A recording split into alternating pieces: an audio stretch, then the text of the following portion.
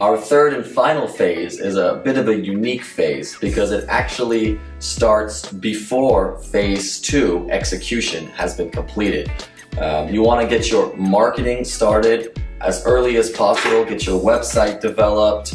Art, you being a company owner yourself, how important is getting this stuff started as soon as possible? So this phase, we're calling it establishment phase. As you know, we came up with it because we're talking about everything that's done after construction. However, you did mention that the phase technically starts before the construction is over.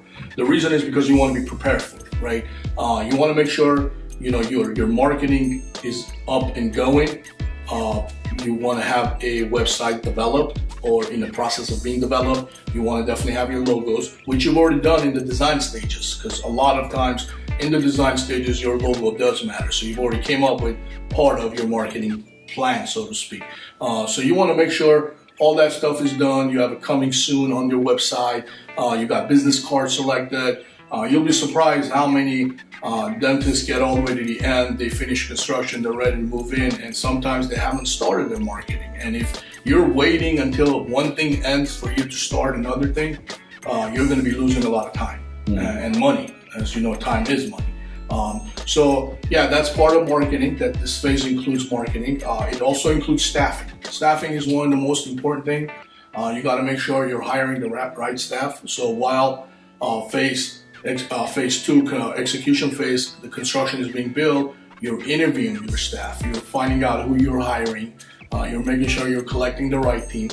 Once you have that team, you got to now train them.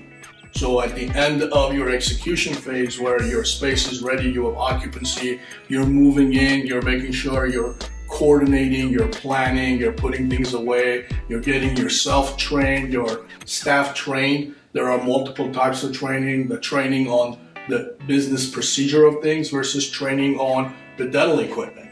A lot of people don't know, even though they're working in dental offices, there are so many different types of dental equipment that you need to not only train yourselves in, but also test the equipment. You don't want to just open up an office and start seeing patients tomorrow. You want to make sure you're testing it, everyone knows how to operate it, train them. You got employee handbooks, so you got to have to start some sort of a small HR procedure, which you've got to have employee handbooks so that your employees know, your company rules and regulations, so to speak.